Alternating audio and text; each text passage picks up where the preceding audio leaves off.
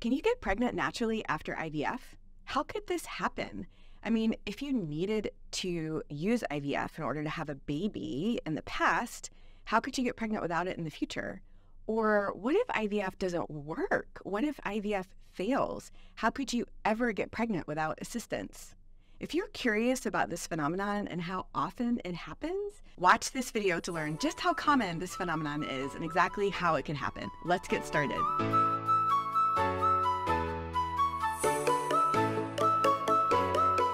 I'm Dr. Lora Shahine. I'm a double board certified OBGYN and reproductive endocrinologist helping people get pregnant with and without IVF for almost 20 years.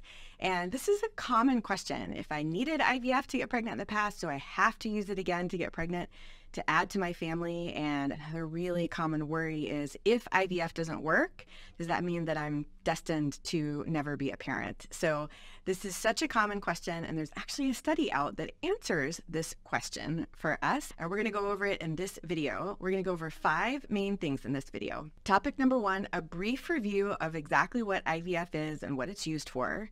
Topic number 2, how could somebody get pregnant without IVF if they needed it to start their family? Topic number 3, we're going to go over a study that tells you just how common this is. Topic number 4, we're going to go over how you could get pregnant without assistance if IVF does not work.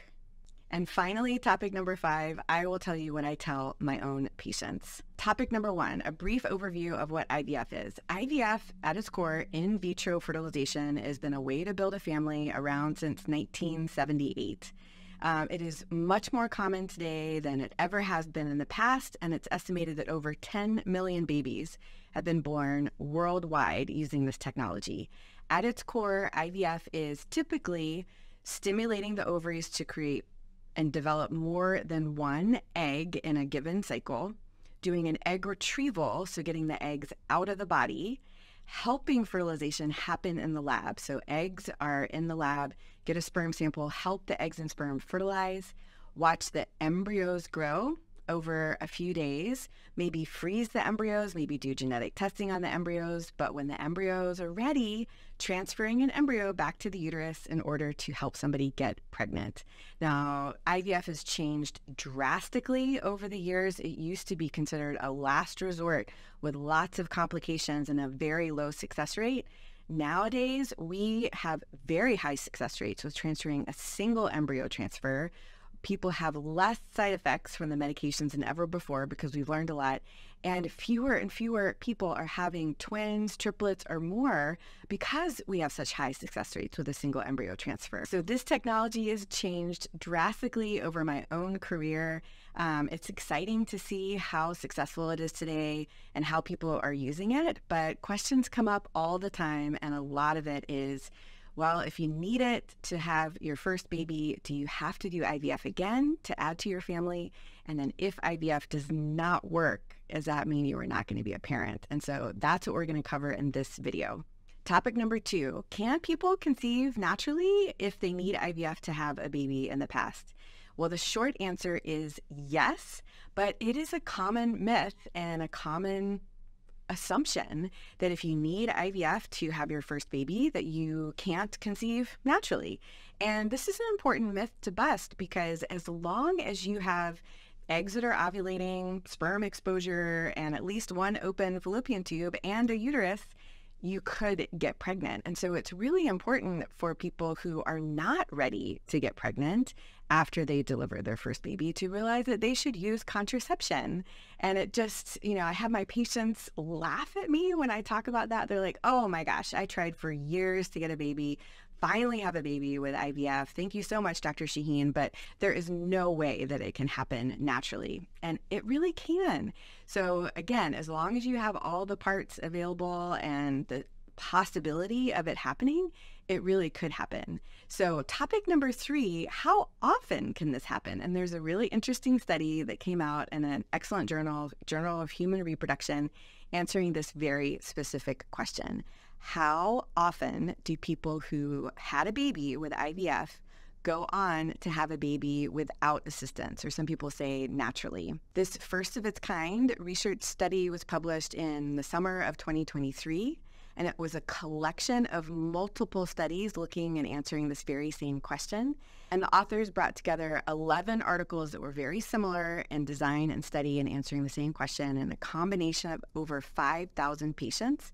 And they found that the answer is about 20% of the time, people who had a baby with IVF go on to add to their family without assistance. So that's 1 in 5 couples that used IVF to have a baby in the past will go on to add to their family naturally or without assistance. Okay, so we have the answer to that question, 1 in 5. But that answered a very specific question. What if IVF doesn't work? What about the couples that try IVF and the embryo transfer doesn't work, or they don't have any embryos to transfer? They go through the shots, the treatment, the waiting, and they have a negative pregnancy test, no more embryos to transfer. So topic number 4, what about patients who are not successful with IVF? Can they go on to have a baby without assistance? Now, I don't have a study to answer that specific question. I do hope that we are working on it in our field, but I can tell you with my own experience and in my own practice, I have absolutely seen this happen. So I have had couples who have had infertility for years. They tried IVF, multiple times, one cycle, transferred multiple embryos, just a long, long history. And then maybe just taking a break, maybe saying, okay, we're just done with this fertility treatment. We're going to maybe look at adoption, or maybe we are going to just think about trying naturally for a while. And they do go on to have a baby. So you say to yourself, how in the world can this happen? Well, as long as all of the parts are there, anything is possible. So if you're ovulating eggs, even if somebody has poor ovarian reserve, so this is a common scenario. People find out they have a low AMH. AMH is anti-Müllerian hormone. I have an excellent video here talking all about AMH and fertility testing. I encourage you to look at that. Having a low AMH does not tell you whether you're fertile or not. It tells you how many eggs are up for grabs in any one cycle and can help predict the number of eggs that we can get with an IVF cycle. And numbers are important.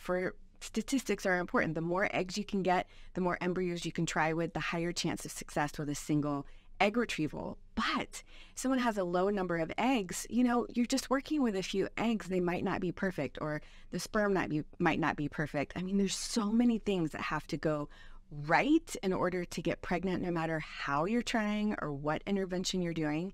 And so IVF is a finite try. It's a certain set of eggs. It's a certain set of sperm and embryos. And if it doesn't work, that doesn't mean somebody is completely infertile.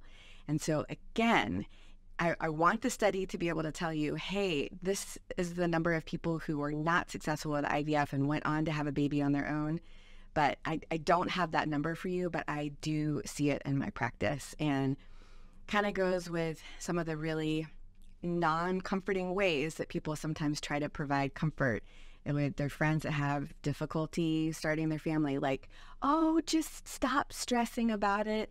My friend that gave up and, with their own eggs and their own sperm and decided to adopt, as soon as the adoption went through, they got pregnant on their own. How many times have you heard that story? So those stories are absolutely true. But just remember, if you're trying to comfort your friend with infertility, hearing that type of story, it doesn't really provide comfort in that moment. It sort of dismisses their feelings. I've got lots of information here on YouTube, on Instagram, on my podcast, Baby or Bust Fertility Podcast, on how to comfort people with infertility, the right things to say as opposed to the wrong things to say. But those are where those stories come from. Like, IVF can be unsuccessful, but you could go on to have a baby without assistance. So topic number 5, what do I tell my own patients? I tell them what I have just told you. Anything is possible as long as you are ovulating eggs, you are exposed to sperm, you have at least one open fallopian tube and a uterus. Anything is possible. And it is really hard to hear that when you've already been struggling. You felt like IVF was this high technology, high success rates. You look at the cover of tabloids and it seems like as long as you're rich enough or famous enough, all you have to do is do IVF a gazillion times or whatever it takes and you'll have a baby.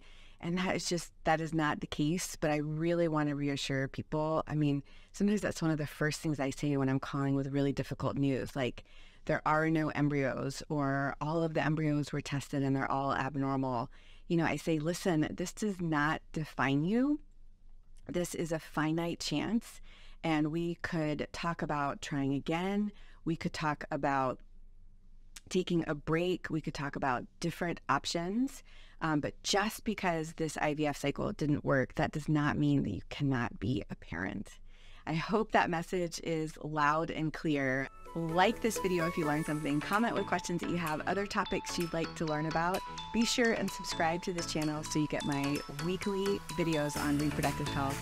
And as always, sending you loves, luck, and pineapples.